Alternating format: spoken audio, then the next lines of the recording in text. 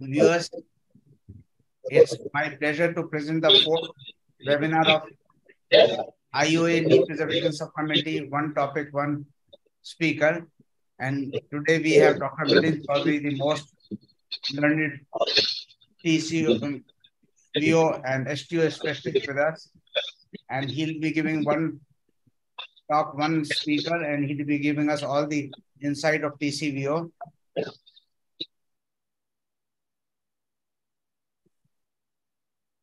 And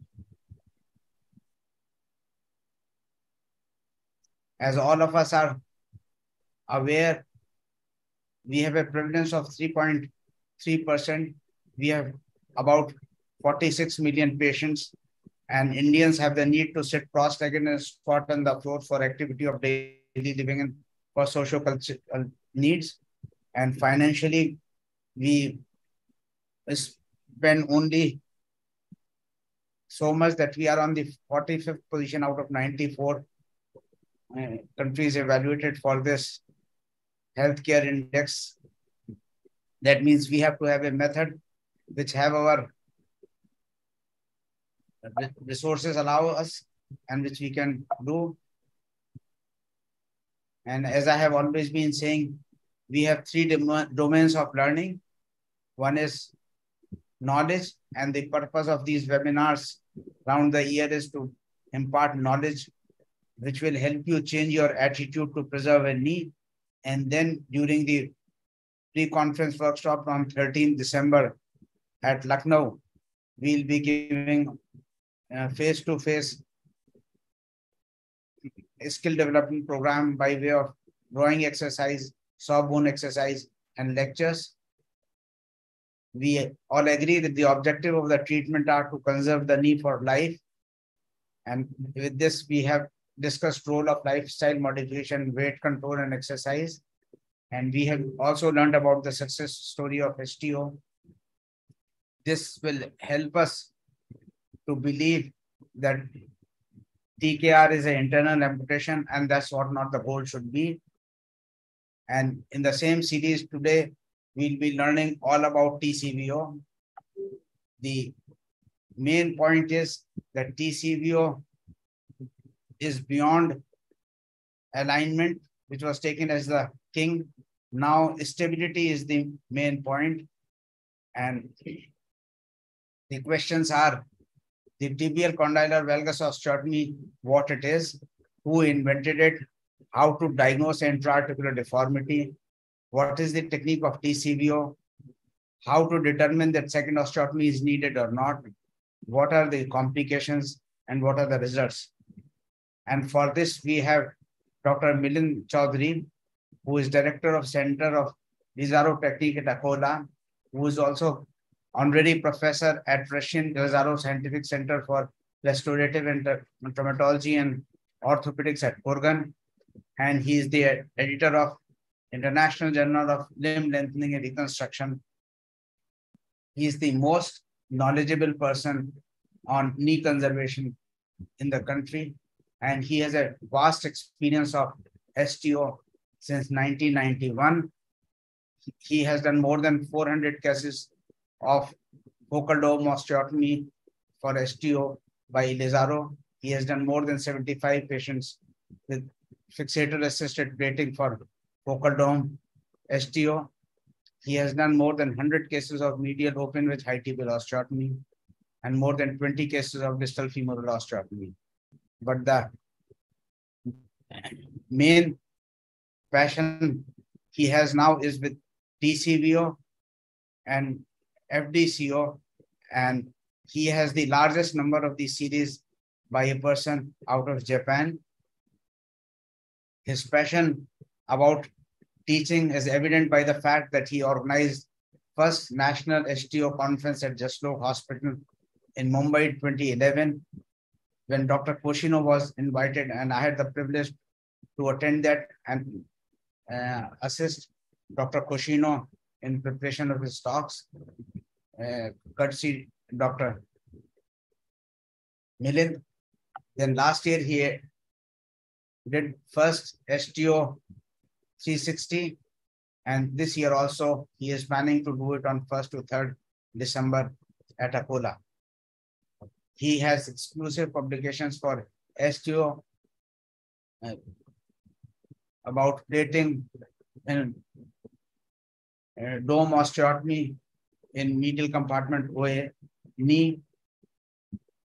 Are different HTOs needed for as per location and severity of deformity? New measurements for intra-articular HTO, which gives us an idea about the need for TCVO. Then focal dome condylar osteotomy with one intra-articular and extra-articular osteotomy. Intra-articular HTO, does adding second extra-articular osteotomy help? And role of Dizaro fixator in HTO. He is given orations, out of which prestigious presidential lecture of Limb Lengthening and Reconstruction Society in North America. He has given Dr. Kulkarni oration and Assami in Pune 22, and Japanese Association Limb Reconstruction and External Fixator Association in Japan last month. He has been awarded gold medal in the name of Dr. K.S. Masalawala of IROC in 2021 at Mumbai. And the topic was choosing the right HTO based on location severity of the deformity. After this, we have panel discussion for which we have Dr. Mangal Parihar, who is the advisor of IOA Knee Preservation Subcommittee. He has a special interest of external fixator, infection control, complex fracture, non-unions, deformity corrections, decide giving solutions for OA knee. We have Dr. Ajit Patil from Vadodara. He has special interest in Dizaro techniques, application in restorative traumatology and reconstructive orthopedics, including TCVO. And we have Dr. Joseph from Chennai. He's head of arthroscopy and sports medicine, Asian Orthopedic Association in Chennai. And he's been a former consultant with the premier Indian Super League football clubs. We have Dr. Dinesh Thakkar, another panelist who is the joint secretary of IOA, and he is the member for this committee also. And Dr. Ajit Saigal is away, so he's not be joining. And I am with you as a chairperson. Now we will request Dr. Thakkar to give us a word of wisdom, as he is from the association with us.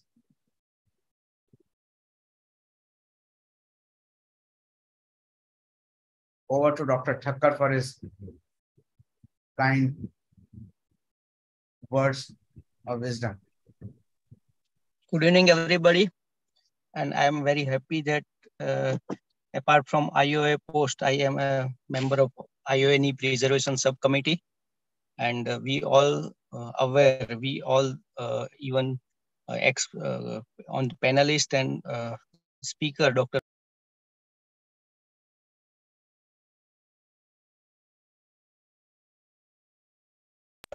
Who is my mentor. Dr. Mangal Parihar is also my mentor. And Dr. Sanjai Rastogi, he himself is very much interested in knee preservation. I must say it's a passion for him to preserve the knee. And we should try our level best to make the young orthopedic surgeons aware that knee can be preserved, because young orthopods has many doubts that whether we can preserve it or not. This is a good efforts by Dr. Sanjai Rastogi by organizing a series of webinars to make all orthopedic surgeon aware that we can very well preserve the knee joint in osteoarthritis. Now it's all, I would like to hand over to the chairperson, Dr. Sanjai Rastogi. Please continue. Thank you, Dr. Thakkar, for your kind words. Now I request Dr. Milind Chaudhary to give his talk on TCVO. Dr. Milind Chaudhary.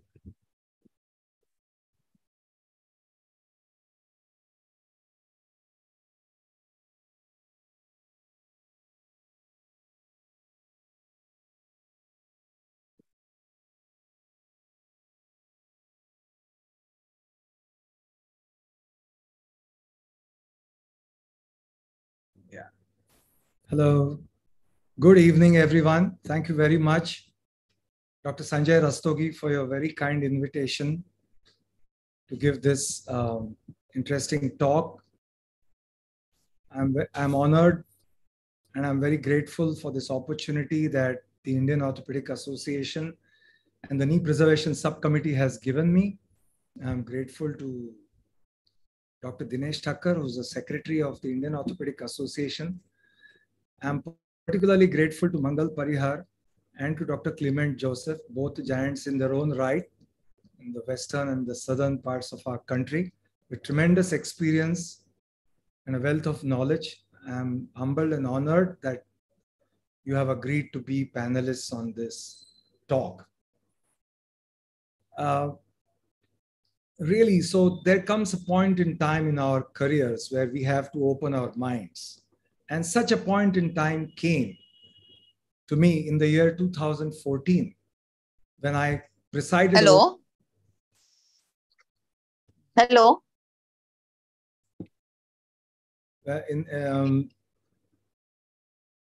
When I conducted the Asami International Conference, and Professor Teramoto from Japan with his retinue of great surgeons came from Japan, and for the first time in an entire section devoted to high tibial osteotomies, gave this fantastic talk on the TCVO. Many of us were falling out of our chairs. Some of us were incredulous. Some of us were frankly laughing because he showed a 90-year-old person jumping after the osteotomy. And, in his characteristic easygoing manner, he said, yes, you can laugh, because a lot of people laugh when they see this for the first time. Now, the truth of the matter is, having seen him many times, having visited his center in Japan, and having performed these surgeries for the last now close to 9 years, I think the TCVO is probably going to have the last laugh. Okay, so thank you very much for your kind introduction. Now, the thing about us, all of us surgeons who perform high tibial osteotomies, is that we love to perform a single type of procedure. We love to perform the same procedure again and again. And that's not without a reason. That's for a very good reason. And that reason was elaborated upon by none other than Jackson and Waugh, who in 1962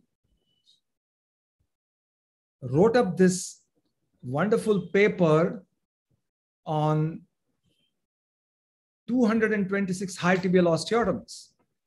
We associate their name with only the closing wedge, but the truth of the matter is, as you can see in the diagrams below, as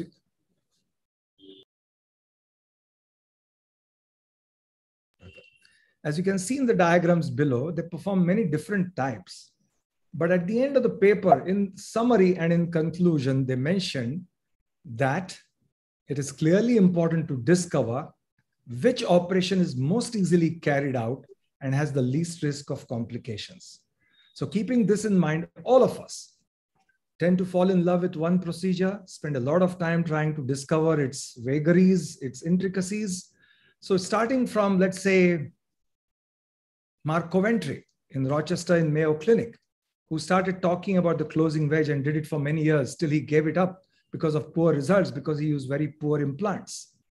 Or later on, they were improved upon by Tomohisa Koshino from Yokohama, who used a special angle blade plate fixation, did a lot of calculations, created oblique sliding holes to allow the osteotomy to collapse, used dual plating, also performed this specialized operation in which he allowed the patients to sit. He could resect osteophytes, and he called it a total knee without the replacement prosthesis. It's a big surgery, and I watched him perform the surgeries on his home turf. And it was a master craftsman at work, and I pay my obeisances to his memory. He passed away a couple of years ago. May his soul rest in peace. Opening wedge osteotomy too has had proponents like Philippe Hernigoux, who after Debeye have now been performing this for the last 50 years. And for more than 4,000 cases that they have done, they're very much in love with this procedure, and that's the only high tibial osteotomy they have performed. Similarly, the dome osteotomy popularized by Paul Mackay became very popular, that too in India, and had many adherents. Thereafter, as a consequence, the focal dome osteotomy popularized by Paley, none other than Paley, and in his write-up in 1994, and all these articles that he wrote became very popular. And I must admit, I'm equally guilty of this monotheism. I performed the focal dome osteotomy with the Ilizarov for the first 15 years exclusively, for more than 400 cases. I think it had a lot of versatility and it could do a lot of things. So, then came Maurizio Catani, who enabled, the spread of this technique by simplifying it.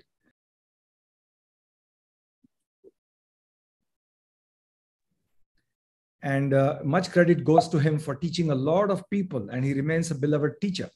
So the opening wedge osteotomy was then, Dr. Sanjai Rastogi has visited this great man, Alex Tobley, whose shagird he has been and has performed wonderful things. Professor Alex Tobley is the one who really popularized and took it to the next level with Lobenhofer and colleagues, also some colleagues from Japan.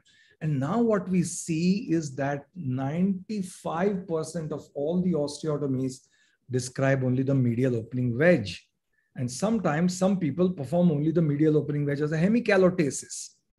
Then recently the trend has come about the femur and tibia double level osteotomy, starting from the work of Babis and Saragaglia. This is as way back as 2002 from Mayo Clinic, because they wanted to retain the joint line obliquity. And that's what they've been doing consistently for the last 22, 23 years. So there is a trend here. This is the double level osteotomy. And then came the intra-articular osteotomy, which you will be surprised. This is Professor Takashi Matsushita, who was the president of the Japanese, the Asami International Kyoto conference, which he held, I think, in the year 2006. And I heard him remark in the Asami International 2011 in Thessaloniki 2012, that there is no need for any other osteotomy other than an intra-articular osteotomy. So what we have here is a series of surgeons who have been propagating and performing only one type of osteotomy consistently for 15, 20 or more years. And now, is that a good thing? Let's see. So here is, after all, Tsukasa Teramoto, who's not the inventor. Ko Chiba, Professor Chiba from Nagasaki was the inventor, whose colleague was Professor Tsukasa Teramoto. He's also the inventor of the DTO, the ankle osteotomy.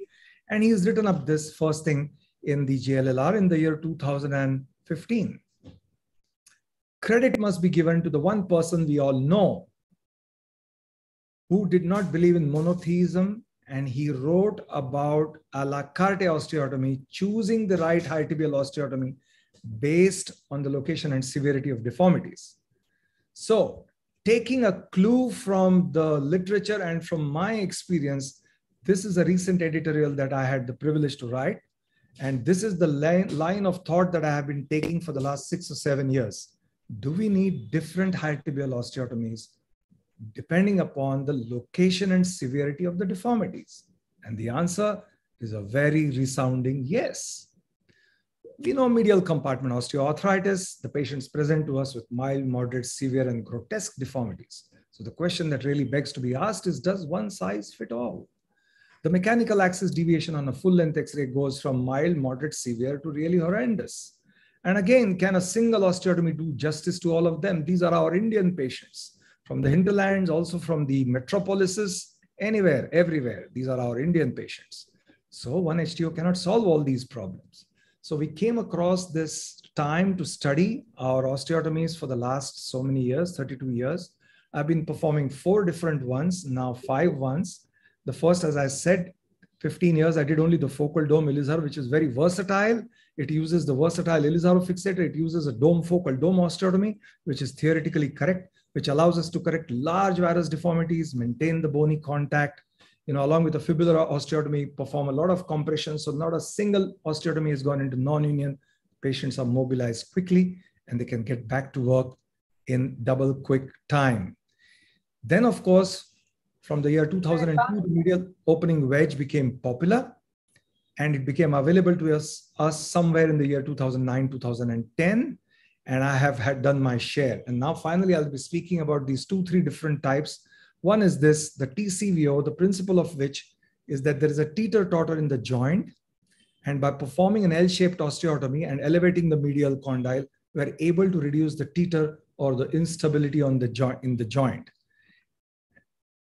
And an added version of which I have added on since the last equally 8.5 years is the combined double osteotomy, which combines the TCVO with a second distal extra-articular osteotomy, which enables us not only to correct the intra-articular deformity, but also to do justice to the extra-articular osteotomy in keeping with the principles that we have all held dear for the last 30 plus years about also trying to maintain the alignment. So here is a very brief summary of that procedure, which shows the large deformity. You can see the L-shaped intra-articular and an extra-articular fixed with the Elizarov, which allows us gradual and accurate correction to give us the desired result of stability as well as alignment. Now, the question is, there was less literature. So how did we choose? So we did a lot of calculations, and we more than 15,000 of these calculations on 161 knees. And we used the classic radiographic parameters to characterize the deformities into 3 types. The coronal plane varus is the primary deformity, measured by MAD, measured by MPTA, measured by MLDFA, and measured by hip knee ankle angle. The second one that's less known, and that is the topic of today, is the secondary deformity or the intra-articular deformity. This is measured by chiefly 2 angles. The condylar plateau angle, which delineates the angle that the 2 tibial condyles make to each other, and in their extreme form resemble a pagoda. So it's called a pagoda tibia. And then the second one is the more familiar joint line convergence angle, which is a tangent to the lower femoral and upper tibial joint surfaces, which designates that there is a laxity on the lateral side that we are aware of. And the third variety also that most of us are not aware is that high tibial osteotomy is needed when there are tertiary deformities, 3 of them. That's the tibial variations of the tibial slope, either bony or a fixed flexion deformity of the knee. That's sagittal plane. Then comes the axial plane. Many patients come to us with either the limb that is short and invarus or the limb that is longer and invarus. And then the rotational deformities, which is very common due to intorsion of the tibia. There's excessive intorsion, which contributes to the deviation of the mechanical axis. We also take into consideration knee and ankle joint line orientation, like so in taking a decision which osteotomy is best. Then, of course, we come to the clinical examination in which we palpate very specifically for tenderness and rule out lateral joint line tenderness to ensure that a high tibial osteotomy can be done. The more important aspect for the intra-articular, the second variety, is to find the excess mediolateral laxity in full extension, which can be recorded also during gait as a lateral thrust, and also recorded under the C-arm under anesthesia to clearly show excess laxity under anesthesia in full extension. And that remains the cornerstone of determining. Now, looking at fixed flexion deformities and torsion is also the key and can never be forgotten. So we created this algorithm. As I said, this is just an introduction because we want to get a broad overview, not just narrow in onto a type of osteotomy and decide that that's the only one we're going to perform. So the primary deformity is the varus, which may be either small or large. If it's a small deformity without an intra-articular and without a tertiary deformity, we can very well perform an opening wedge correction. So the medial opening wedge high tibial osteotomy is ideal only for the small varus deformities without additional secondary and tertiary. This is how now I relegate the medial opening wedge too. The next in line comes the focal dome osteotomy, of which I'm very fond of, which is very useful for the large varus deformities in which there is no intra-articular deformity, but there is a significant component of a sagittal, axial, or rotational deformity. And that can very easily be corrected by the focal dome. The focal dome can allow you to correct the rotation. It can allow you to perform lengthening. It can also allow you to perform shortening, because the long leg arthritis is also a very well-known phenomenon. And you can do this. And hence the focal dome osteotomy remains one of my favorite osteotomies in the presence of this combination of deformities. Now let's come to the TCVO. You can have either a small or a large varus deformity in the presence of an intra-articular deformity, which we have already spoken about. But without the tertiary deformity, then the patient is a candidate for TCVO. And if the deformity of the varus is very large, there is a secondary intra-articular deformity, and there is a tertiary deformity as well, then what do we do? we add the Elizarov fixator so that we can perform a combination of intra-articular and extra-articular and do both of them. This is the TCVO with the EAO. And this is the entire algorithm which explains the broad field that we are talking about. Now, we all know the MOW HTO, which is an extra-articular EAO. It does wonderful for small deformities, for middle-aged ladies. And this is the focal dome Elizarov, which is also an extra-articular deformity, which can correct large deformities, intorsion, length issues. And for younger people and those who have got resilience and strength, who can easily manage the Elizarov, this is a great idea. Now let's come to the TCVO-P that's fixed with a plate, which is the pure intra-articular. This is the lady on her left side, you can see, and there's a mild varus deformity, which has been reasonably well corrected. And the intra-articular deformity of the sloping condyles has been corrected like this. And finally, like I told you, the combination of these. So now coming in detail to the TCVO. What the mind does not know, the eye cannot see. So first you have to understand what is this concept and how to diagnose the intra-articular deformity. Clinically, we diagnose it when we see a large varus deformity. We see a dynamic varus or a lateral thrust in gait when the patient walks into our cabin. In my cabin, my consulting chamber is large, chiefly for the reason that I need to see these patients walk with their dress raised, and I can see their entire thigh and I can judge the lateral thrust. And we can find out medial lateral laxity even on clinical exam in the outpatient department. And this I have shown before. This is the lateral thrust. This is the medial lateral laxity under anesthesia recorded on the CM. Now, radiologically, you suspect an intra-articular deformity when you see a large mechanical axis deviation. So if the MAD is close to 0, then we are not just automatically jumping to double level osteotomy, but we are going to think of the presence of an intra-articular, which is made certain, and the doubt and the suspicion is made certain with seeing the JLCA raised more than 5 degrees and the condylar plateau angle, which is more than 3 degrees of depression of the condyle, -3 degrees. So when you have this large deformity like this, a large mechanical axis deviation, when you have a large joint line convergence angle, and when you have a large condylar plateau angle, that's when you should suspect that, hey, this is a different animal. And the medial opening wedge is not going to cut it. And you may do a double level osteotomy, but then you're going to violate the principle of the Occam's razor. That's overkill. So you can do all that in a single stage, in single osteotomy, because you diagnosed it. Now, some references.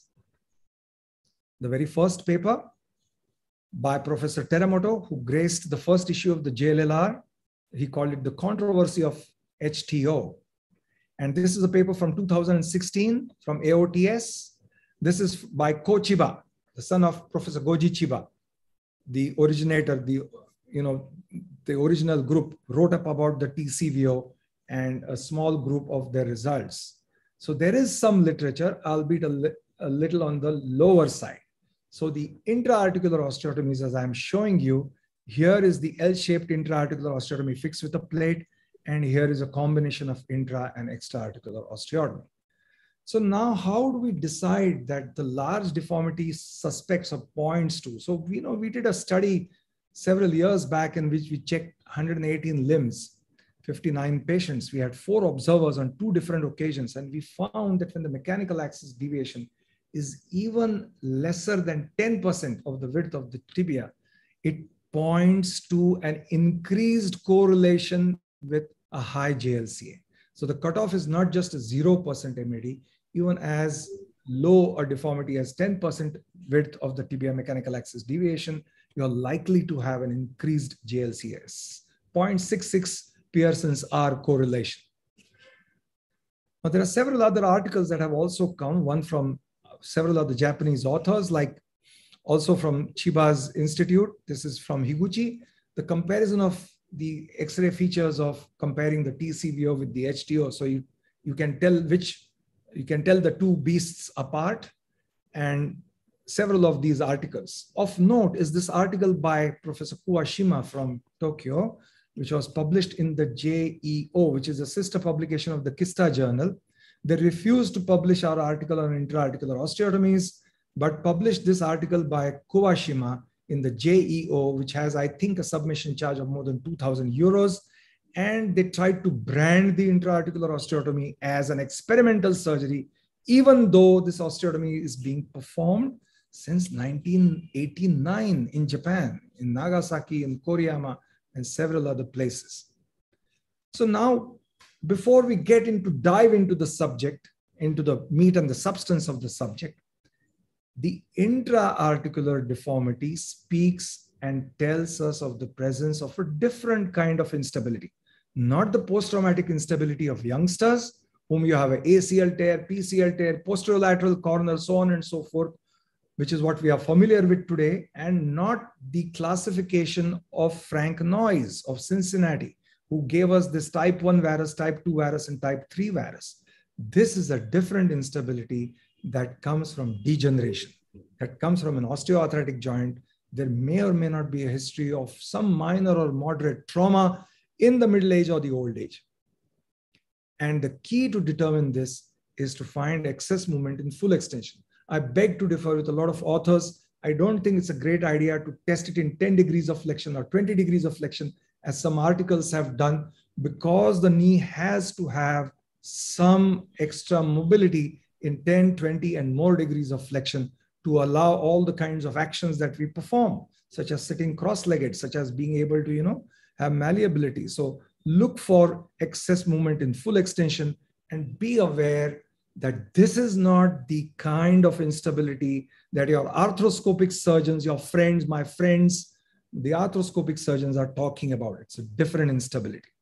So having said that, you have a large mechanical axis deviation and excess teeter totter on the AP view. So we perform a vertical and a horizontal limb. And what this does, it doesn't eliminate the instability, it reduces it. And what it does is frequently it cannot correct the alignment to the entire extent. However, as I shall try to prove, hopefully, that that's not the end and that's not something to get tremendously dissatisfied about. And this is what after the opening, this is what the L-shaped osteotomy looks like. And the condylar plateau angle, which is rather large, reduces and comes very close to zero.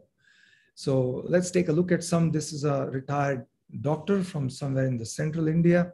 He's had a high tibial medial opening wedge done by me several years ago. You can see the excess correction, but he's completely free from symptoms, which is what I say. You can overcorrect with a medial opening wedge and don't worry about the KJLO in the very old people who don't have a lot of demands from their knee. It'll do well. And in this knee, you can see he has this kind of a picture. And these are the pictures of the TCVO. This is a central midline incision. And I always, try to release the patellar retinaculum so it goes up to the patella. And these are the two guide wires that help us go towards the center of the knee at the intercondylar notch. And the vertical and the horizontal limb of the osteotomy is being created like this. And you can see on the left, the vertical limb is separated, horizontal not so much. And now the spreader separates this. What this does is it elevates the medial condyle and reduces this condylar plateau angle and reduces the teeter totter. And here are some pictures. When we pass in a guide wire, which is the hinge protection wire, you can see it's curving now as we open up. And these are some devices that we use from any of our trays, the Elizaro or the LRS tray, anything that prevent the condyles from spreading. So as Dr. Sanjai Rastogi, my dear friend and elder brother, has been telling me, I'm hoping to elaborate on some aspects of surgical technique. And here you can see this L-shaped osteotomy is very beneficial because you're going through hard bone and it allows the spreader to give you a good grip on that fragment to elevate it without crushing osteoporotic bones, which are very common. And here is him. I hope this video is going to work. This is his preoperative. You can see the lateral thrust here on the right side. And under anesthesia, dramatic, in full extension. See our recording. This is, after the osteotomy, we're just giving a valgus thrust open, the spreader. Yes, done. And, the laxity is reducing. And here is his result with the TCVO. You can see here, as I will point out several times, that in many instances, we are not able to correct the mechanical axis to beyond 42%, to beyond 45%, 48%, sometimes 50%. Sometimes we can go beyond that for various reasons. One is I'm afraid of overstuffing the joint. And there are many aspects to this technique, which I shall point out as we move along. And we can use the tomofix plating system, which is wonderful. Or as I will point out later, there is this new system developed by the Japanese surgeons since many years, which is called the TRIS system, which they have got right and left plates for all kinds of osteotomies. But here what is happening is that the knee joint line orientation has not changed. The knee joint line orientation is 3.7, it's less than 5. And the ankle joint orientation is maintained, it's less than a degree. And there is no teeter-totter remaining in the joint. There is an increased stability. Now, if you go back and look at his x-rays, if you look at this x-ray, you know, the condyles are slightly depressed, and in the post-operative phase, these condyles, what you can see is these edges of the condyles have come up and the central part of the intercondylar eminence has come down, suggesting some indirect stretching and tightening of the cruciate ligaments. So this aspect about what happens to the shape of the condyles, we wrote up this as new measurements to determine changes after intra-articular or high tibial osteotomy, in which we found out two different angles. First one we call the spine edge angle. We can measure it from the top of the tibial medial intercondylar eminence, or we could also take it from the notch, from the roof of the notch to the edges of the condyles. And the larger the deformity, the lesser is the complementary angle. And when we correct it, and then after you can see the plate, when the edges come up, then this angle reduces. That means here it is only 24 degrees, whereas here this was close to 32 degrees. And this is statistically very significant, we found in that paper. And here is the spine vertical distance, or you can also call it the notch vertical distance from the edges of the condyles. And that also, even though it seems like 1.7 mm, it's a significant amount statistically, and it is enough to pull down the intercondylar eminential area to tighten the cruciate ligaments, and also the improved bony stability of simultaneous contact of both the tibial condyles with the femoral condyles. And we know pressure is equal to force upon area.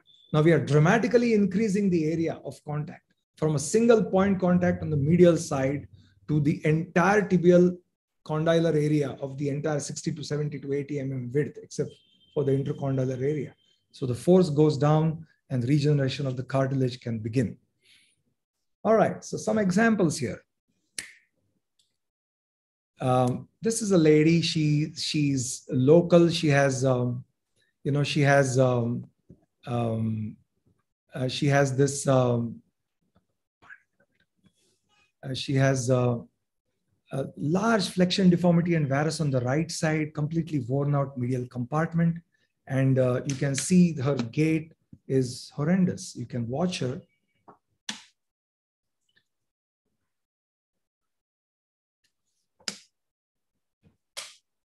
And she's miserable. She can hardly walk a couple of steps.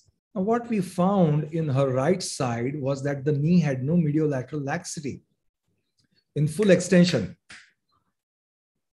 And therefore, we chose to perform a focal dome osteotomy, fixator-assisted focal dome osteotomy, which is fixator-assisted by the Ilizarro, and the dome osteotomy is fixed with the plate. This is a lateral translation of the dome osteotomy. A fibular osteotomy is a must. And also in the lateral X-ray, you can note that we have corrected the fixed flexion deformity by compressing more anteriorly with the Ilizarro fixator. So we have corrected the sagittal plane, the rotational plane, as well as the coronal plane. All three, there's no laxity. So there's not an intra-articular. And then on the opposite side, we found the laxity. And this is the TCVO we have done. These are the two guide wires that go up to in the intercondylar area. And this is the arthrodesis spreader that elevates the medial condyle. Then once we are done with the complete elevation, then I used to pass in a screw also for additional stability if the plate doesn't go very high. And, because the osteotomy, I want to keep it slightly lower than the place where we start the medial opening wedge. And here is this lady after both the surgeries. Her mechanical axis is well corrected and she's walking fast. And several years after the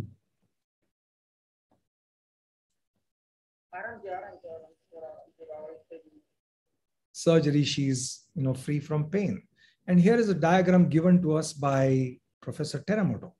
If you have this teeter-totter and the diagram on the left, if you have the teeter-totter and you perform an extra-articular osteotomy, what you have is a correction of the alignment, but the intra-articular alignment and intra-articular congruity is not restored, and you still have the teeter-totter. So what you need to do is address the deformity where it is found, and address the deformity which is relevant, germane, and the causative factor. So I remember the statement from, the modern great man today, Elon Musk. I'm also a fan. Of course, everybody loves to hate him. But he said, results are not deterministic. Results are probabilistic. So we do not, just because there is a deformity in the femur and the tibia, just because you see the deformity in the femur and tibia, you cannot automatically go and do a double level osteotomy. So results are, you cannot just perform large medial opening wedge without giving rise to some other problems. Just because somebody in Germany or somebody sitting in some part of the world is doing this, results are not deterministic. They are probabilistic and they depend upon variable factors. Now let's come to the really interesting part, okay? This is going to get really interesting. Now TCVO, this lady, elderly lady, done about 9 years ago, she got correction up to 45% of the axis. She's doing well. She's a modest correction of the MAD, adequate correction of the CPA, JLCA, did not overcorrect the MPTA to more than 94 degrees. So the TCVO really corrects the moderate varus and the intra-articular deformities well, but it cannot correct the tertiary deformities. And on an average, we found in all our TCVOs, it doesn't exceed 45%. So it became a cause for concern. So the axiom we are trying to understand is congruent contact and stability more important than just alignment? The question, firmly tongue-in-cheek, is alignment dethroned? But more seriously, what if the mechanical axis remains uncorrected? Do we need to do more? This is the question I asked myself. I spent some sleep. I'm sorry about this squiggles on the screen here, please ignore. So when to add a second osteotomy? I instinctively understood this, and as early as the year 2015, I started adding a second osteotomy because I was seeing that I'm not able to correct through a single intra-articular osteotomy without having to perform very large soft tissue releases. The recent article from Kuwashima and an article from Korea and Japan pointed to this, that when you draw the alpha 60, that's the angle that's needed to correct the mechanical axis to 60%, which we call alpha 60. If that is greater than the varus JLCA plus the valgus JLCA, the valgus JLCA is denoted as a negative, into 1.5, then there is a need for a second osteotomy. And the second osteotomy, here again in a formulaic manner, alpha 60 is greater than varus minus valgus into 1.5, then we need. So when do we perform a second osteotomy? And how can we perform a second osteotomy? So it can be a closing wedge, an opening wedge, or a distal dome osteotomy. I've tried all of these, and I'll tell you about this. So in this lady on the opposite side, I'm really sorry. I'm getting irritated by these squiggles that came. I don't know how. So I'm going to take just a moment to figure this out. I don't know why it's showing up on the screen, but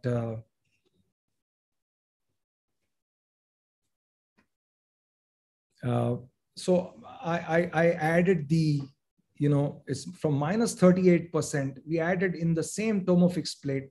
We fixed it a little lower, added a second closing wedge osteotomy on the lateral side, and managed to go all the way up to 46%, which I think is fairly good. And here is this lady almost 8 years after the surgery. You can see her limbs are slightly still in varus, but she's completely and totally free from pain. And that is because the instability has... Milind, your screen is not seen. Okay. Now I need to go back and share screen. Here we are. I'm so sorry. We shall start again from this part. So here is this lady. So we added the second osteotomy, below the D hole and above the hole number 1 of the long shaft. And she got 46% access, and 8.5 years after the surgery, she's remarkably free from pain, even though the deformity still looks like it's persisting. And even though I'm happy with the results, I'm uncomfortable because, you know, you can't teach old dogs like me new tricks, and you cannot divest yourself of the postulate and of the compulsion of trying to correct alignment. So we also try to add in an opening wedge osteotomy. You can see the steps of the surgery. This is a TCVO in which from the lower end, we have performed the standard medial opening wedge. And, you know, we have managed to get some better correction, but I'm not entirely happy because it's a lot of hardware. These are small people with small, very badly bored tibiae, and it becomes very iffy.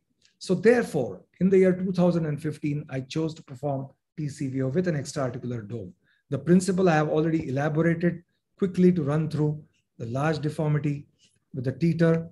The first is the TCVO with an L-shaped osteotomy. It's elevated and fixed with the half pins. It reduces the teeter. Then we add intermediate pins and perform a distal dome osteotomy, about 1.5 inches below the tibial tuberosity. And that allows us to completely correct the mechanical axis as and when needed. Now, this is not entirely new. We've borrowed from the principles. I am a pediatric orthopedic surgeon as well. This is an example of a Blount's child I did. Several Blount's children I do. You can see this large intra and extraarticular deformity. This is the hemiplateau depression. So we elevate the hemiplateau, fix it with screws, and then add the second osteotomy, dramatically correct it with a dome. You can correct a really large deformity like this child, and voila, it's completely corrected. And this is where we sought inspiration from. I've been doing this for the last 30 years. Also, of course, there is this article by Dror Paley. So this is not an entirely new concept. Just in some cases we have applied. Now watch this lady. Really large deformity and a pagoda tibia. Lateral thrust while walking. What do we do for her? So we do the TCVO. You can see over here the TCVO with the step, and then at a distance of 3.5 to 4 centimeters, a distal dome osteotomy, well seen on this X-ray. We don't want to overstuff the joint, and the rest of the correction can be performed through the diaphysis to give her the desired result and a completely straight limb without instability and without pain, which she remains, I think, close to 4.5 or 5 years after surgery. Actually, this is the first lady we did. She's 65. She's hardy. She's very hardy, and she could easily, you know, tolerate this. This is the diagrammatic representation, and this is her fixator. And in hardly 2.5 months, she united, and we could get her mechanical axis to 60. And her CPA and JLC also were reduced. So she was very happy, and she was surprised because everybody had told her to go for a total knee replacement, so on and so forth. So then we looked at this question a little skeptically. It's good once in a while to be skeptical of what you're doing. And I am forever skeptical. Is a second osteotomy really worthwhile? And I found, as Dr. Sanjay has told me, that one of my briefs is to also present complications. With the Elizarov fixator, sometimes it becomes problematic. I'll tell you what problems I had. One lady who's 50 and I think 48 and was on OC pills and didn't tell us she developed a DVT. And the same lady developed a drop of EHL, which is miserable, and I'm not happy with it. One patient developed a very deep pin track infection in the distal pins, not near the knee joint, which required a debridement. And another patient, the father of one of my fellows, he had both sides, the TCVO-I. He fell down from the bed, developed a tibial tuberosity fracture, and the fixator had to be extended above. And some patients, now I would not do this for elderly ladies. I would not use this method for elderly ladies, and I'm reluctant because I've never done it. I gave up the Elizarov focal dome after the year 2004 in elderly ladies. So then what is the solution? Anyway, so I wrote up this in the Journal of Clinical Orthopedics and Trauma. This was curated by the professor from King's College. So now, some steps of this surgery while we are at it, please, you may. So this is a combination of the intra and extra-articular. You can see this very obese man is 58, really large deformity.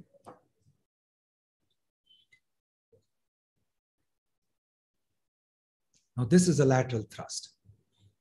And here your posterolateral, complex is not going to play a role. So this is miserable. The TCVO is not going to be enough, even though he has a large intra-articular instability recorded on the C arm, like so. So we have to do the fibular osteotomy. This is one instance where we have to do this. And then we add the distal block of 2 rings first, then we got a handle on the distal fragment. Then we do the patellar retinacular release and I harvest the osteophytes. I would like to stop here for a moment, and I like to harvest the osteophytes for 2 reasons. The less important reason is to fill up the gap. The more important reason is, why do osteophytes form? If you read the book by Bombelli on osteoarthritis of the hip, he has explained why osteophytes form. All of us know this, that osteophytes are a method used by the body to aid stability of the joint. And since we are going to provide stability, we don't want, that's one aspect. But the second aspect is that the osteophytes on the medial side and the lateral side are tenting the collateral ligaments. And we are forced to release more of the superficial medial collateral ligament, which I don't want to do. And hence I release the osteophytes. I find that the laxity increases. So I have to perform less of a release of the superficial MCL. So, the anterior cortical cut is started. We drill the posterior cortex in line for the vertical cut. We use osteotomes carefully under C-arm. The intercondylar area is the place where most people are very worried what's going on. With a very carefully tangentially directed C-arm view on the lateral, we continue to check every blow of the osteotome that we are not penetrating beyond a millimeter or so. We don't damage the ACL or the PCL. And here the curved medial cut is marked with an osteotome. We drill the posterior cortex like so, and we continue the medial cut. And this is a combination. I use a curved cut sometimes, and I go a little more laterally. And in this case, it didn't open up, so I redid the posterior cut a little bit. Then the hinge protection wires came on, and then we used manual valgus force and then a spreader. And we opened up till the medial condyle made contact, and we could find a reduced instability, reduced mobility. So then we fixed this part of the osteotomy with 2 half pins, lateral and medial, and then a CC screw as well.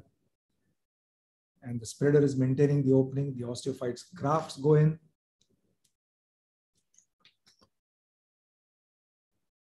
The distal osteotomy is drilled beneath the 2 holes. The tunicate is out. Now we complete the assembly of the Elizarov fixator. I think the Elizarov is very versatile. The dome osteotomy is translated laterally because it dramatically helps in shifting. Look at him, up and about second day, mechanical access 57%, intra-articular osteo deformity is reduced. He's walking and the lateral thrust is eliminated. So this is a good candidate for this procedure. He has to be hardy and not very old and not lady. So this is the surgical technique of the combination of TCVO and the extra-articular. Now, the results, we found that we could reduce, by adding a second osteotomy, the JLCA nicely reduced from 9 to about less than 4 degrees.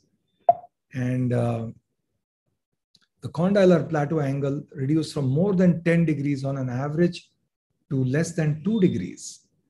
That's the intra-articular component.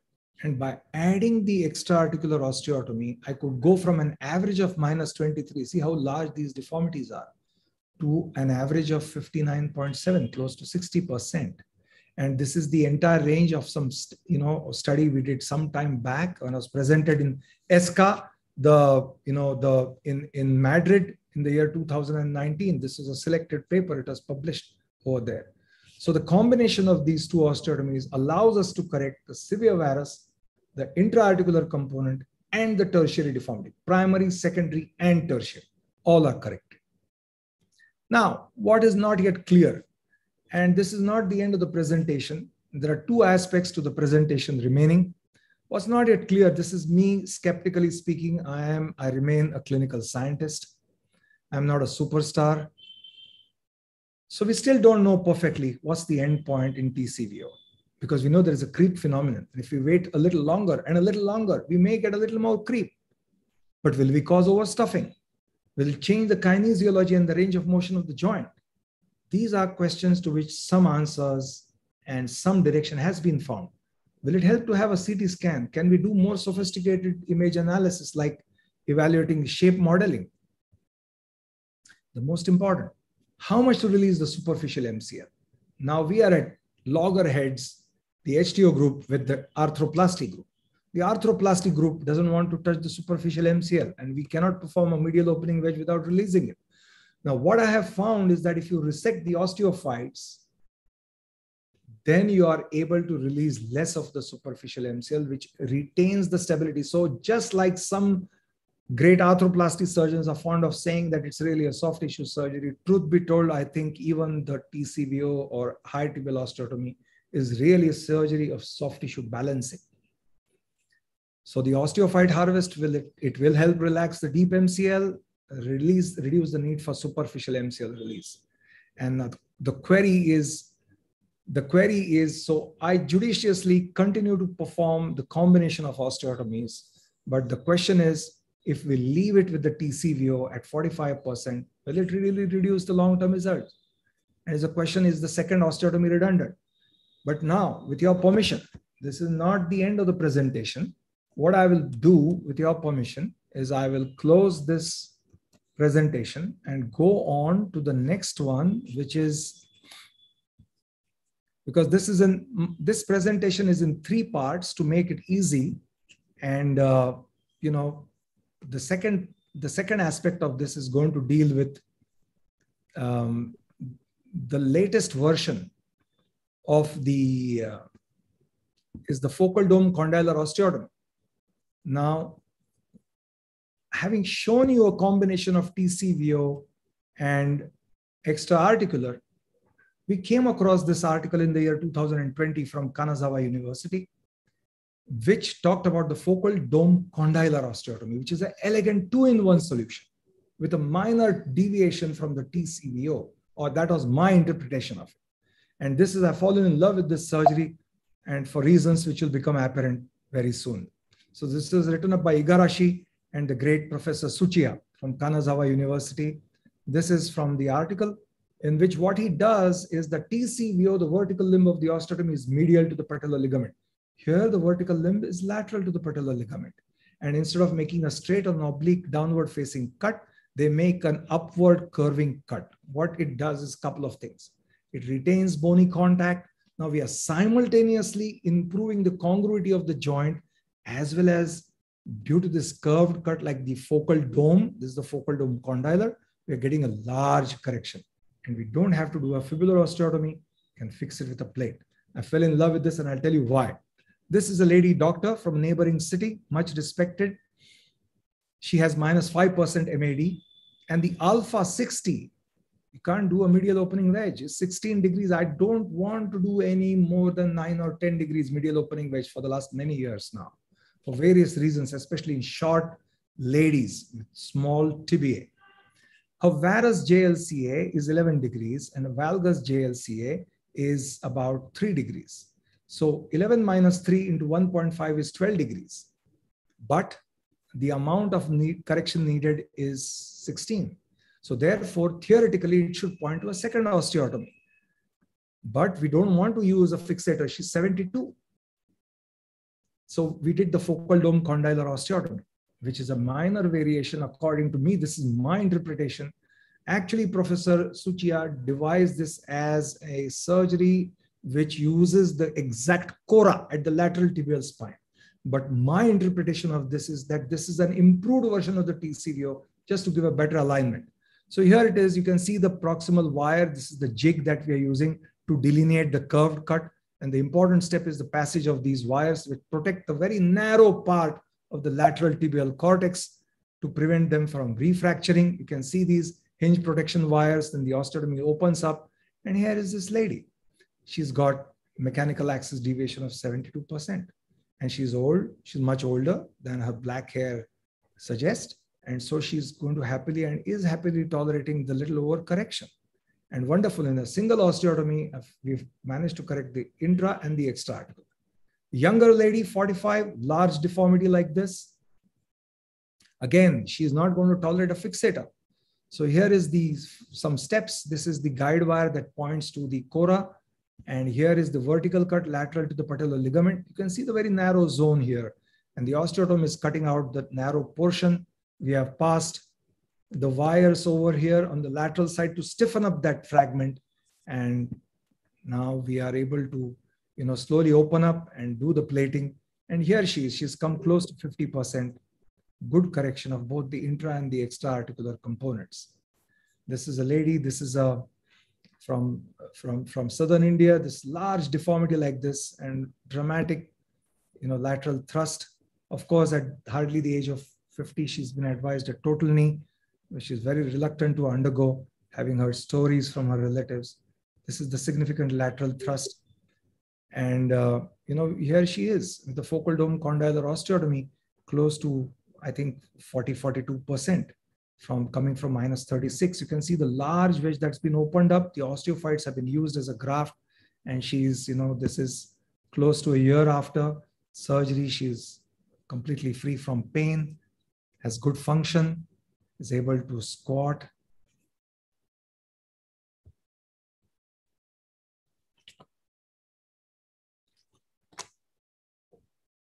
Has also sit cross-legged. Somebody like this, I'll be showing you a video of this technique of the FDCO, large mechanical axis deviation, like so, you can see. And this is the end result. This is 60% mechanical axis achieved through a single osteotomy. You can notice the large triangular opening here and the good amount of bony contact, which differs from the TCVO. So here is showing you the surgical technique of this version, the third variety of this. And this is the focal dome condylar, which is a combination in a single osteotomy. It's a large mechanical axis deviation, -30%. The lateral thrust you can easily appreciate, like so. And, the alpha 60 is 18.5 degrees. The varus JLCA is almost 10, valgus JLCA is 1.8. And you're going to need a second osteotomy if you believe in that theory. But the laxity is a lot like this. And this teeter-totter of the joint in full extension is dramatic. And we need to address this. So the gentle medial soft tissue release, this is the pes anselinus being released. This is the guide wire at the top with a very simple jig. And the second wire delineates the lower extent of the osteotomy. And we are starting out with I think a recip saw or something. You can use a recip saw, you can use, you can use an osteotome. Then we go for the posterior and the intercondylar cuts like this very carefully under full C-arm control. And, so it's got a curved medial cut and this lateral cortex protection wire is going in. We want at least 2 wires to stiffen up that fragment because it really becomes narrow and you can fracture this if they wait very early. And then the hinge protection wires. And then we make sure that the osteotomy is nicely opened up and it doesn't, the posterior cortex, because it requires some persistence and perseverance to clearly open it up nicely. And here with the valgus stress, first comes the valgus stress, the spreader comes later. And the spreader must go in beyond the posterior cortex. You can see the wires are curving up and the condyles are becoming collinear. Now we've used a graduated spreader, just like you use it in MOW HTO. You can calculate the amount of opening with the Miniachi method. Look at the dramatic opening like this. And here she is, improved into valgus. It's pain-free walking. The condylar plateau angle is 0. There's good contact, very little teeter-totter remaining. And the mechanical axis is at 66%. And the knee joint line orientation is only 1.6. Okay? She can sit cross-legged. And she can walk fast. And she has 0 pain. So this is virtually a boon for a lot of middle-aged ladies who have these large deformities. And one more like this, large deformity, similar focal dome condylar, and we've reached up to 52%, like so, without dramatically altering the knee joint line orientation. A younger person who definitely not want a fixator from -7 with the same, you can use a slightly different jig, use a recip saw or not. This is, you can see this is lateral to the, you can see we've gone lateral to the patellar ligament, and that's the hairy part of the operation, I think. But she reaches close to 50% and has very good walking. And we wrote this up last year and carefully analyzed our results using,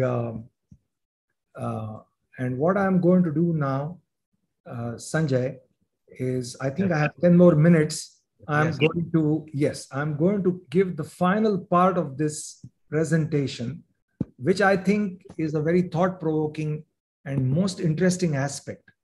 Now, so far, I have been talking about the different high tibial osteotomies and the different high tibial osteotomy, the intra-articular high tibial osteotomies. And now I want us to also think about what is happening in, why are we being forced in the direction of, performing double osteotomies willy-nilly and compulsorily. Now, make no mistake, I love a challenge. I love learning new osteotomies like most of us. I invested sufficient amount of time, energy, and material and new equipment in learning how to do a modern distal femoral, not with the Elizaro, which I've been doing for 30 years. And this young fellow of mine really diligently worked hard, and he did a lot of measurements about knee joint line. So I beg your indulgence. And this is, I think, a thought-provoking presentation. The question is, does knee joint line really matter? The question I raised in the previous part of the presentation is alignment the only thing? And here is KJLO really the thing? Now this trend started not now, it started in the year 2002 by George Babis of the Mayo Clinic. He was the first one to talk about a method to retain joint line obliquity. I think it's got to do with the way in which they wanted to convert their total high tibial osteotomies to total knee. And look at the operation that he has done. Closing wedge, he shortens the limb. That's one aspect. But he used computer-guided surgery. And then came Dominique Saragaglia from Grenoble in France. And he's done more than 1,000 of these computer-guided double-level osteotomies. I think it comes from a compulsion of doing a total knee arthroplasty. And I may be wrong. I'm not an expert in that subject matter. Now, the question is, how much importance should we be giving to this one variable at all? But I would be mistaken if I were to say that these are not needed without having actually done these well and mastered some of them. So here's this gentleman with a very large deformity, very bad. He's in pain.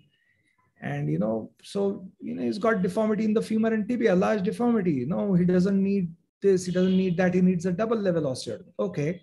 So he got a closing wedge femoral osteotomy.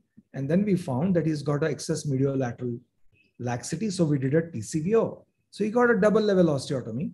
And here he is. He's got a fantastic result. And on the opposite side, later on, I have done another surgery. He actually got a focal dome fixator assisted plating on the other side. Now comes the nub. Now comes the grind. He is very old. He's 68. And after the first osteotomy, he developed a large hematoma, despite not being on blood thinners. And it took him a long time to recover. He's elderly. He's a low demand patient. And so his entire rehab period was spread out close to 8 to 10 months. Now, I've also done high tibial, double level. Now, look at this, another example. This is a lady done many years ago. Large bowing deformity. We planned this. This is a technique I wrote up. I'll tell you, this is a double level fixator assisted nailing for the femur to correct it very accurately, and then a TCVO. And similarly, on the opposite side, first the double level fixator assisted nailing, and then a TCVO with an Elizaro, double level osteotomy. We wrote this up in the British Journal of Bone and Joint Surgery, 2019. But she's got a fantastic result. But 4 different surgeries. It's a lot of time. So it's double or quadruple the number of surgeries, double the amount of expense or quadruple the amount of expense, and much larger amount of time for the rehabilitation. So we start thinking, now let's really analyze KJLO. How is it, classified? How is it, what is the exact, detailed description of KJLO? It's the inclination of tibial plateau with the floor in a bipedal stance in an attention position with the feet close together and the mechanical axis adducted 3 degrees into varus. The knee joint line orientation is parallel to the ground, and it is 3 degrees in valgus in relation to the mechanical axis in the upper outer quadrant. This is by definition. You look up Paley's book, this is the definition of knee joint line orientation. It comes from the arthroplasty people. It comes from the work of many great, I think from Krakow and from so many other, Hungerford, David Hungerford, from Johns Hopkins from long ago. This is hoary stuff. These are postulates. Now, in a single-legged stance, we are saying that when the patient walks with the limb close to the midline, the KJLO is parallel to the ground. Now, these are some of the things we have been told.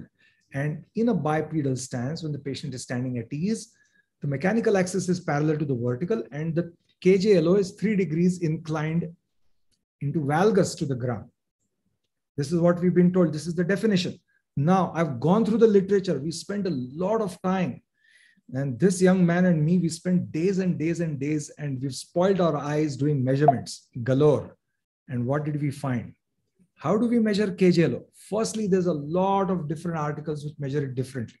You either measure the bisector of the JLCA to the ground, or you measure the inclination of the tibial plateau to the ground, which is going to give a different reading. Then you're going to depend upon MPTA, or you're going to depend upon the bisector of the JLCA with the mechanical axis, which does not depend on the position of the limb when the X-ray is being taken. That's the advantage. So let's look at the bisector of the JLCA to the ground method. This is the joint line.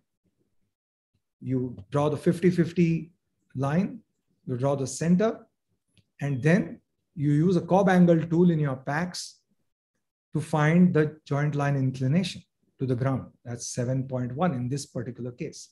Some people use the tibial plateau to the ground. Many articles are like this. I don't believe in this method. They've just used the tibial plateau like this and then found the joint line orientation. And the third is using the JLC bisector of JLCA with the mechanical axis. This is the mechanical axis. Take the bisector of the JLCA and then the mechanical axis and the bisector and the upper outer quadrant, you measure this. And that's the third method. So now the KJLO notation is if it's a varus, that is it's inclined upwards going medial, it's a positive. And the valgus JLCA is negative if it's going upwards laterally. Okay. Now the problem is when you take full length X-rays, Sanjay, and I would definitely want Clement's opinion about this, is there's something we get called as apparent KJLO. And what we need to do is derive the true KJLO. So how do we derive the true KJLO? Now the red line here denotes the mechanical axis and the blue line is the vertical that's been dropped from the center of the femoral head. So we came up with this formula, which is actually very simple.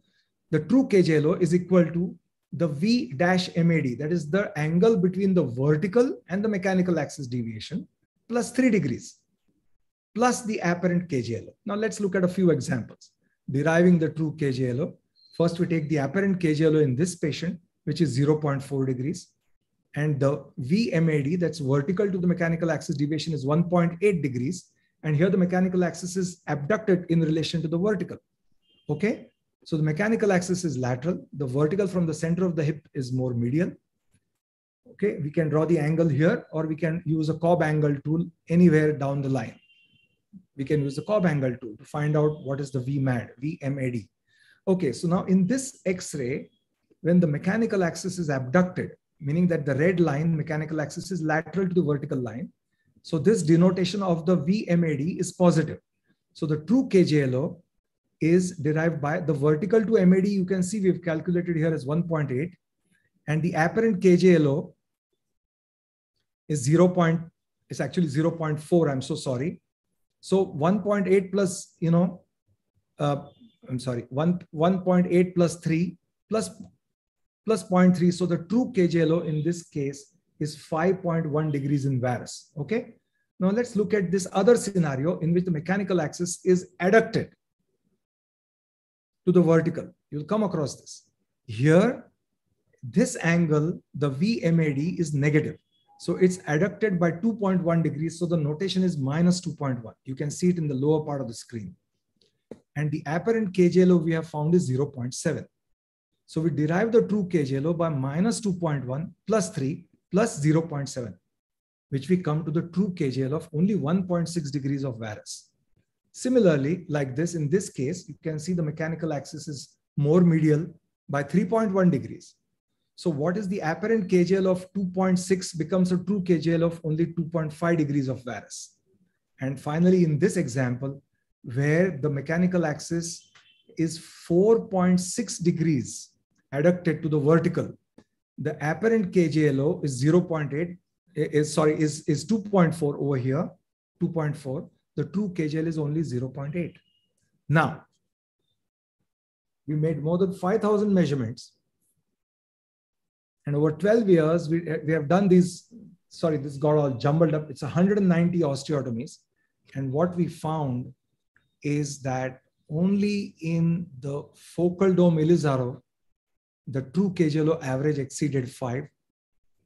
And in the third method of measuring the true KJLO, that's to the mechanical axis and the joint line orientation, bisector of the joint line orientation, which is supposed to be only 3 degrees, only in the TCVO eye, we exceeded by close to a degree. So what are we getting at? What we are getting at, now it's time for us to think. What? We watch some patients walking. What's happening? This is a patient with a varus. He underwent an osteotomy. See what they're doing. They're abducting the limb while walking. Okay, the wide base stance of the osteoarthritic limb is there for a reason. Okay, another patient like this, another patient who underwent a surgery like this, you can see it's a slightly broad-based gait compared to the line.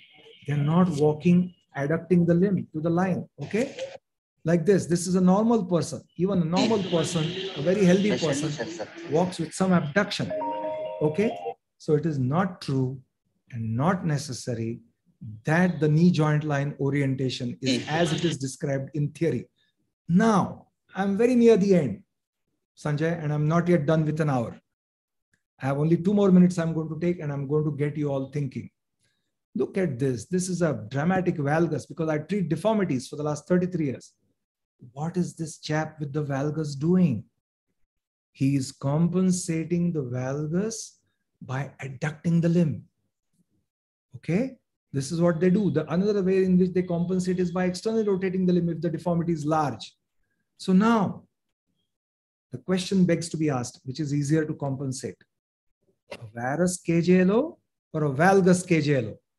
And finally, the literature, recent literature tells us the joint line obliquity does not affect the outcomes of HTO at an average 10-year follow-up. So I'll leave you with this conclusion that I have come to in my practice after a lot of study and after a lot of measurements. And I can tell you that my eyeglasses have gone up by more than 2 number. With all this, reserve the distal femoral osteotomy only for a large deformity in a young, high-demand patient. Nakayama and Schroeder. In Kista, deep inside the article, they have said in our unit, DLO, the double level osteotomy, is indicated when there is a combined deformity in an active patient population and the patient wishes to retain high levels of activity or to continue to sit in Vajrasana, as is what we call as Vajrasana. So I leave you with a couple of points to ponder over. Firstly, All of us love to do a single type of osteotomy, get very good at it for a good reason. It's a good practice. But can one osteotomy take care of all different patient problems? The answer is no. The second thing I want to leave you with, how to diagnose an intra-articular deformity, which diagnostic modalities are there, clinically, how do you diagnose it, and how do you treat it? Using the TCVO or a TCVO with an extra-articular or a focal dome condylar. And finally, the question, every time you see a large varus deformity, the mechanical axis going 0 and less, and the MLDFA is 90, 91, 92, you don't have to do the distal femoral osteotomy with an HTO. You can reserve it for the few patients. With a single operation of the intra-articular osteotomy, you can give the patient a good result. I thank you so very much for your very patient hearing and for very kindly allowing me to elaborate on this very exciting subject that's keeping me all agog since the last several years. Thank you, sir. Thank you all.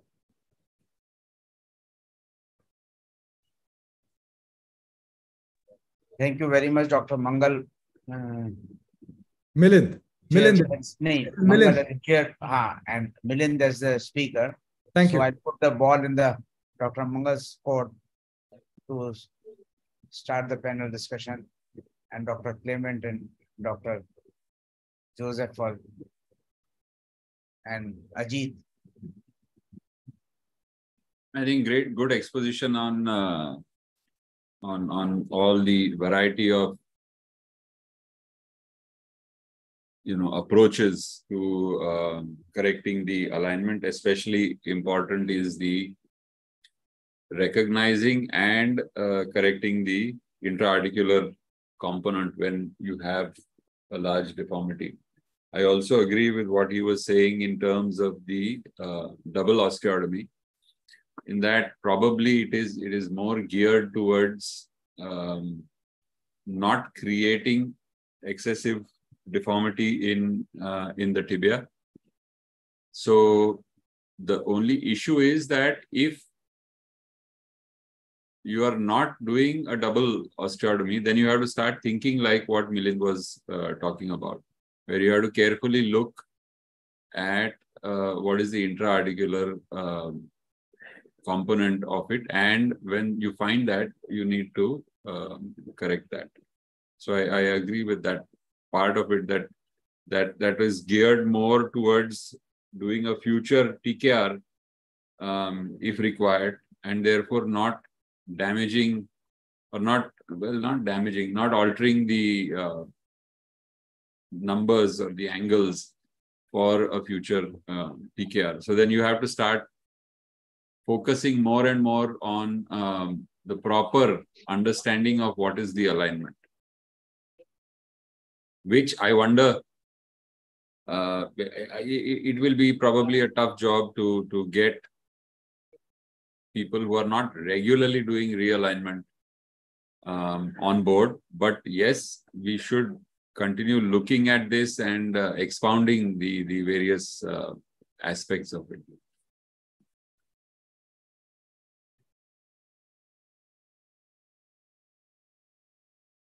Dr. Joseph, your comments, please. Yeah, first of all, I thank Sanjay and IOA for this wonderful meeting. And nowadays in conference, we hear 7 minutes talk, 8 minutes talk. Very difficult to understand the concept, especially of a philosophy of how a person thinks. And today, it was an opening into how Dr. Milind approaches patient situation. And it's very clear that there are 2 levels of osteotomy, or maybe 2 types of osteotomy surgeons. Somebody like me who has been doing arthroscopy and also osteotomy, I think we should know our limits. But there exists a group of patients whose deformities are complex, like intra-articular deformity in more than one place.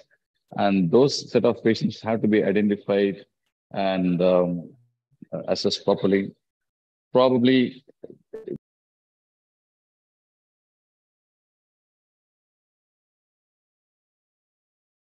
you got cut off. Yes. He'll probably join back again. Meanwhile, Dr. Ajit, your Ajit can. thoughts on that? Yeah. Good evening, everybody. And excellent. I'm a very impressive presentation by Milind sir. And a lot of technical aspects of measurements raised in this presentation. I'll try to highlight few points as regard to TCVO and FDCO. The TCVO osteotomy, the vertical limb goes right through the almost medial 80% of the patellar tendon. So almost 80% of the patellar tendon or 90% of the patellar tendon remains with the lateral condyle, and only 10% of the tendon remains with the medial condyle, where FDCO is totally patellar tendon with the medial condyle. So one thing I like to ask Dr. Milind is what happens to the torsion effect of the, because you said that FDCO is good for the tertiary thing. That is tertiary deformities, when there are existing tertiary deformities. For primary and secondary TCVO and for tertiary. No. May I? No, yes, sir. TCVO is not meant for tertiary. Okay. The tertiary deformity can only be tackled with a second extra-articular osteotomy. Okay. So it merely compensates for the large varus, which is, and to give you better alignment than the TCVO. It's a TCVO with an additional, not for tertiary. Okay, so my point is like what happens to the torsion of the tibia, which has happened in a moderate or severe type of osteoarthritis, where there is a lot of torsion, and this torsion, the patellar tendon doesn't rotate externally if it is with the medial condyle. It is only the lateral condyle which goes into valgus. So still the patellar tendon will go more to medially instead of it going laterally in FDCO. So what happens to the torsion effect of the tibia? Yeah, actually you're right, because in the principle of TCVO itself, a small amount of external rotation of the distal fragment is built in the TCVO also. And in the FDCO, the entire patellar ligament doesn't stay with the medial condyle. We elevate it a little bit because to be collinear with the lateral tibial spine, you need to elevate the patellar ligament a little bit and suture it back. And we have gone as far as to put in a screw from the patellar tuberosity to prevent the the avulsion of the patellar ligament. It's not happened, but so we, quite a bit, say 80% of the patellar ligament remains. And what we are doing is, a primary aim is to improve the joint congruency by giving simultaneous contact, number one. And the second aspect is there is this little element of rotation that's added. So you are right, actually, it does address partly some of the rotational component of the intorsion.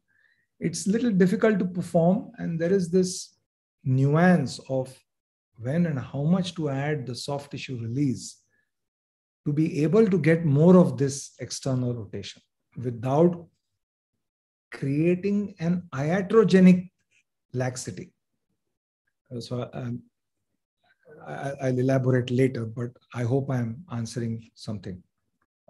Sir, can I continue with one more query on the subject? Please. The other thing, probably the issue now is coming up with the intra-articular osteotomy into the picture. What exactly alignment we should aim for? Like till HTO, it was Fujisawa point or anywhere between 55 and 60.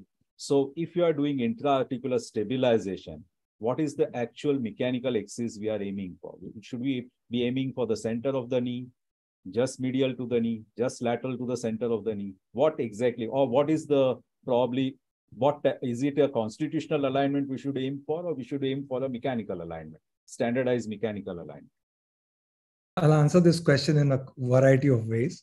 Firstly, I'll try to paraphrase Professor Teramoto, case by case, case by case, case by case. Okay, that's the way he likes to put it.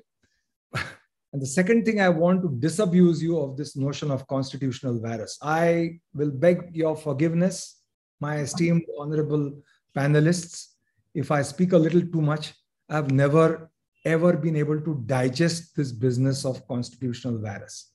I know this guy from Belgium in Christian University in Leuven, who is an Olympic sailor, came up with this article which he wrote in CORR in 2013, which won the Chittaranjan Singh Ranawat Award. And then from there on, everybody is talking about this. It makes no sense to me because I cannot see the residual of the epiphyseal growth line in most of my patients. I refuse to understand it. I broke my head over it. I read the article many, many times. It has made no sense to me whatsoever. And this confusion about functional and anatomical and mechanical, let the arthroplasty surgeons deal with their confusion. I want to have none of their confusion. Having said that, and with a little tongue firmly in cheek, it's difficult to, the thing is, I think we are all very mature orthopedic surgeons. And the days, I don't like this business of take home message, take home. No, you apply your mind. You must, all of us orthopedic surgeons can apply our mind to the presence of mind. See, you can't achieve a lot of correction with a single osteotomy. You can't aim for that 1 point every single time because you may have to do a lot of soft tissue release. The shape of the upper tibia may be such that your plate is not going to fit in well, that you're going to overstuff the joint. There are nuances. And so the best possible when your condyles make contact, and sometimes the mechanical axis is less than 50. And I've had to accept it. So I've made the efforts to modify that by various methods I've shown. But I don't think it's necessary for the thinking surgeon to be compelled to aim for a figure. Now, when we were doing with external fixation, when I was doing the focal dome with the Ilizarov, my end point was not the Fujisawa, which is what I've been maintaining since 1993. I've been saying this. My end point is when the lateral thrust is eliminated. So I have frequently overcorrected, and the patients have done well for 20 years, 25 years, many of them. So I don't believe in a single endpoint. I've never believed in a single endpoint. Initially, when the facility of the external fixator is there, we can correct till such time that the lateral thrust is overcome, which may come at 65, which may come at 70% or even less. And now with the TCVO, what the maximum soft tissue releases permit us to achieve. And the efforts have been made just because I can't get over the alignment issues. So the efforts have been made in different directions with the FDCO, with the additional, but not a single figure. And it's sometimes too much trouble you can't do the Ilizarov for all of them. You can't do the Ilizarov or the LRS or the Pitka's HTO fixator or any fixator. People don't want it. So many people don't want it. And the FDCO is a little hairy. So, patients are doing well in the medium term. I accept. It's the medium term, my experience.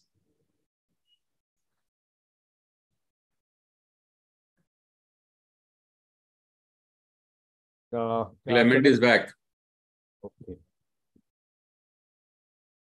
I'm sorry that the connection got disconnected at that moment. So you can continue. What you were saying. It's a lot of eye-opening thoughts for a lot of us. And I'm sure that this part is not being discussed in the so-called osteotomy sections of the knee meetings. It's slightly, I think, people who have taken up osteotomy should dig in deeper to find out about this component. And also, it's very technical. I think unless somebody is dedicated to learn this thing, how easy for, what is the learning curve with this osteotomy? How many cases should we do to become competent? Can you give us a ballpark, sir? That's again very prescriptive. And since I'm not the industry and I have no benefits from the sale of any of the plates or the devices, this thing about the unicondylar osteotomy can be done only by those who are doing 25 plus. I've read all these papers.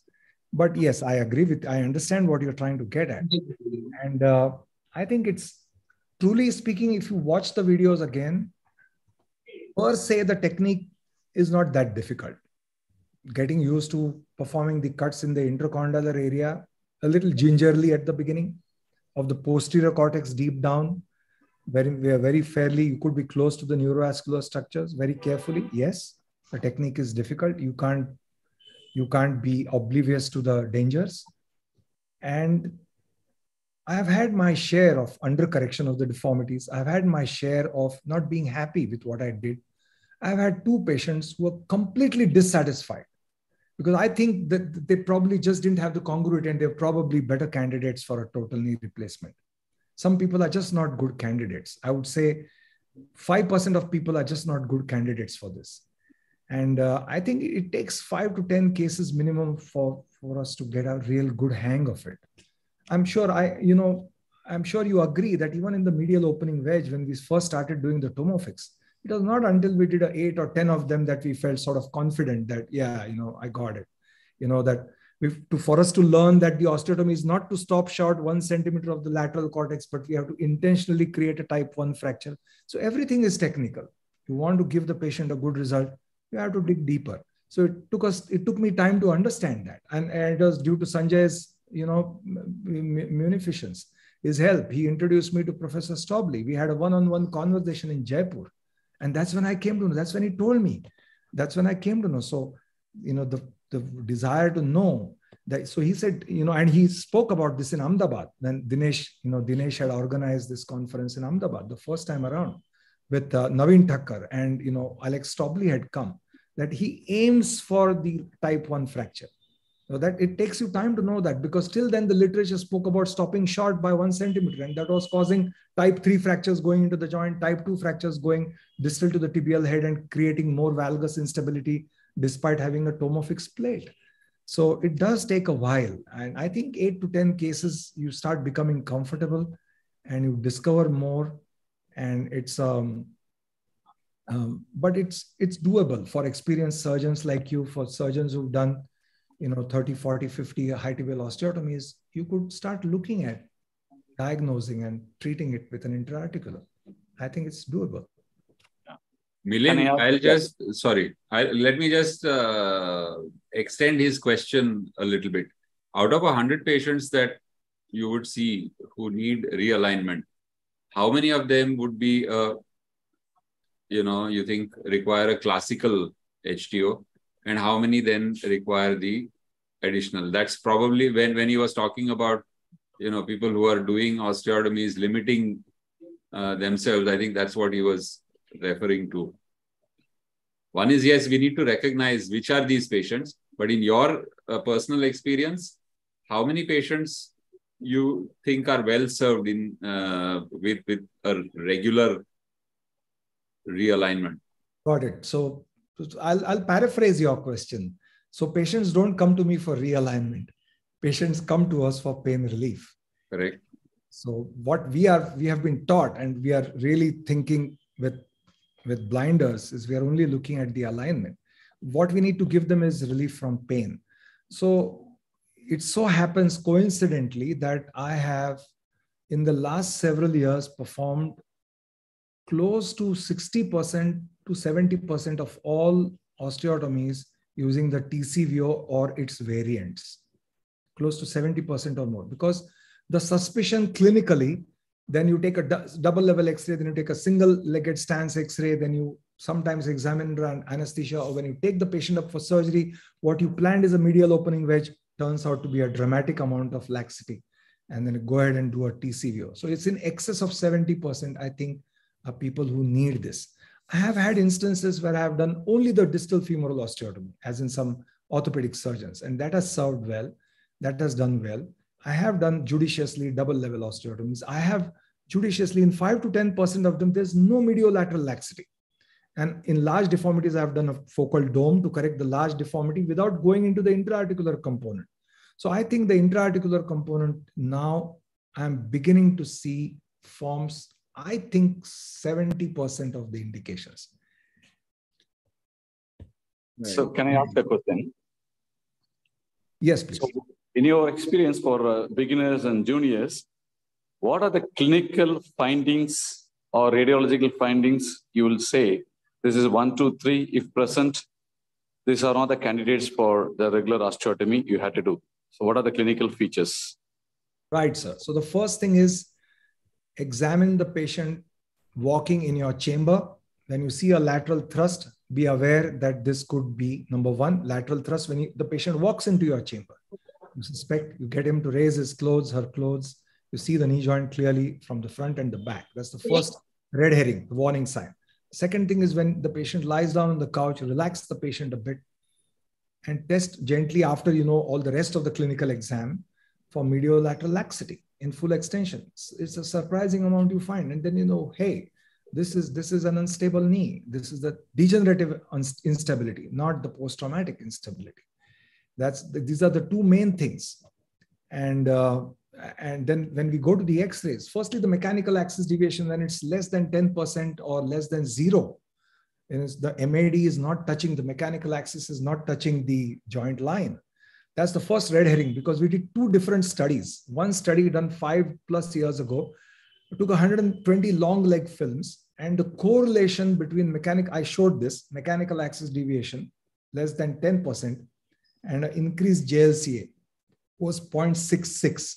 A second study we did much later showed that when we cut off the mechanical axis deviation to 0%, that the mechanical axis is just not touching the joint, is more medial, the correlation with an increased CPA, condylar plateau angle, measured very carefully, was 0.62 Pearson's R. So start suspecting that there may be presence of then you look at good AP X-rays by eliminating the flexion deformity, and you find that depression of the condyle. So the JLCA and the CPA, the large MAD, these are the red herrings. Now, if you have a large mechanical axis deviation, but no mediolateral laxity, and is a young patient and is active, by all means, he deserves a double level osteotomy. By all means, a distal femur closing, lateral closing wedge, and a medial opening wedge in the tibia, because then you're not messing around with the limb length. It's wonderful. In the young people, fully deserving. And, with good equipment like the precision saw and all that, wonderful. Okay, but that's a small subset. The people who come to us are people who can't walk more than a few steps. I don't know what is your experience, sir, but my patient demographic is, most of the patients come for surgery, they agree to surgery when they are really miserable. And they are not necessarily patients who can tolerate a double level. So the laxity, the instability, which is unmasked under anesthesia, and radiological pointers should point you to the fact that, hey, we are looking at an intra-articular osteotomy. We are looking at an intra-articular deformity, a degenerative instability, and the presence of osteophytes will highlight that. Why do osteophytes form? Because the body wants to stabilize. And there's exceedingly high amount of, all the growth factors in the osteophyte, because the newly forming bone is getting accreted, added on day by day as the patient walks. So that should point to the presence of osteophytes, should point to instability. So these are the things. So you be aware. And now there is some literature. So I have now come across these 8 or 9 articles, which have 9 or 10 articles, and I'm sure more will come very soon.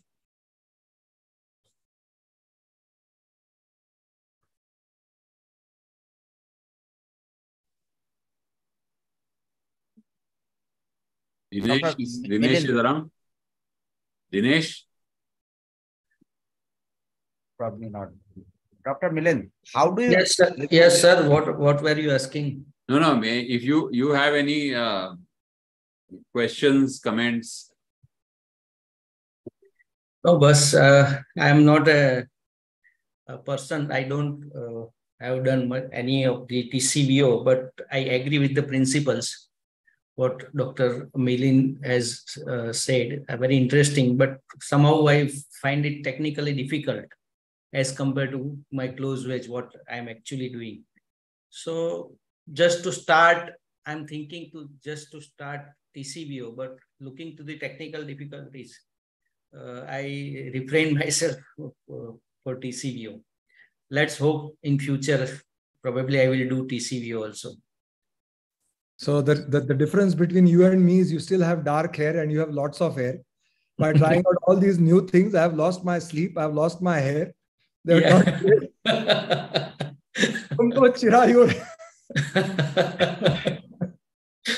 Milind, how do you remove the osteophytes from a midline, and how far do you go to remove them? Not midline, sir. We take the incisions in the medial and the lateral parapatellar, the patellofemoral retinacular release. Yeah. Not from the midline, sir. No, the skin incision is midline. You give both parapatellar incisions. Yes, sir. And then you... The skin is central, and then inside the windows are two parapatellar windows. And then you can go up to the lateral end of the tibia to remove the osteophytes. Yes, sir. So far I have succeeded in, because I don't want to mess around with the deep MCL. So I'm not trying to remove actively the osteophytes in the tibia. Now, the thing is in the femur, what I'm doing in the last couple of, last 15 odd cases is I'm using the subvastus approach. I'm extending the incision inside like a subvastus, elevating like they do the subvastus TKR, elevate the vastus medialis, obliquus vastus medialis from the, so that gives, when you flex the knee, you can better see the osteophytes and go down all the way in the femur. The tibia, I am a little reluctant because I don't want to mess with the deep MCL. The osteophytes you are talking mainly are from the femur. Yes, sir. Yes, right. Sir. Very reluctant to touch the tibial osteophytes. Right. I don't know how the deep MCL will behave, so I not yet gathered the courage to do that.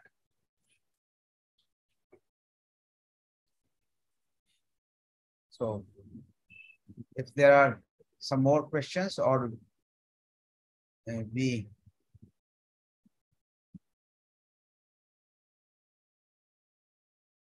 there are no questions, we close this. And before that, I would like to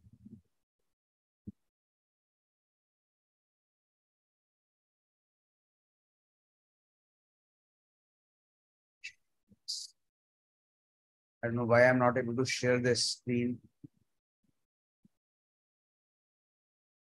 So with your permission, Sanjay, may Yes. I just point out that this year too, we are going to have the HTO 360, the second avatar, and I welcome you all and the viewers. It's the dates are 1st, 2nd, and 3rd of December. We are going to have the physical presence of Professor Teramoto and Professor Nobuyuki Takenaka. And we're going to have, the entire program like we did the last year. It's a very exciting subject, Clement, especially to point out to you that yes, if the more, there's a lot of depth that we can get into, and it's going to be dedicated to, high tibial osteotomies of different types. Last year, we showed 4 different types. On medial opening wedge, I did one medial opening wedge. Dr. Ajit Patil performed a TCVO with the Elizarov.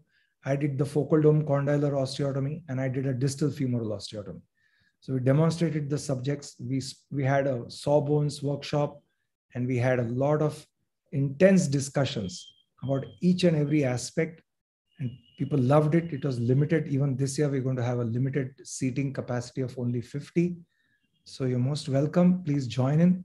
And I'm quite hopeful that you will enjoy, if not learn, from the proceedings. I was about to mention all that, but as part of the efforts which we have made at Knee Preservation Subcommittee, we did webinar on basics on 8th April. Then 22nd, I did a face-to-face on medial open wedge high tibial osteotomy in Kanpur. On 10th June, we did webinar, one topic, one speaker, HTO by Ravi Mittal. 1st July, we had a closed wedge HTO webinar. And today we had this TCVO webinar by Dr. Milind Chaudhary. Now the future is on 2nd September, we are planning a webinar on medial open wedge high tibial osteotomy, in which Dr. Mangal and I will be speaking. Then in October, we will have a webinar on TCVO, in which I request Dr. Milind to present, and Dr. Distal femoral osteotomy, Dr. Mangal will speak. Then we have face-to-face program on 26th November at Rajkot, Modern Techniques of Knee Preservation. And then what you have said in 1st to 3rd at Apola, which I have said in your introduction. And on 13th December, we have pre-conference workshop at Lucknow. In between, if there are any requests from any part of the country for any lectures, hands-on workshop, drawing exercise, video presentation, we are ready for it. So wherever you think there is a scope to propagate knee preservation, please let me know and we will try to do justice to it.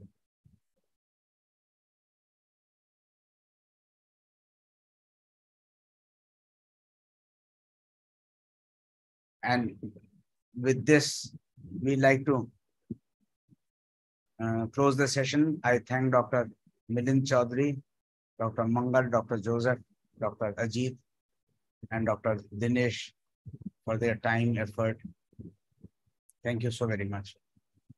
Thank you. Thank you and good night. Thank you, Mangal. Thank you, Sanjay, very much. Thank you, Clement, for being here. Dr. Ajit and Dinesh. Thank you so much. Thank you.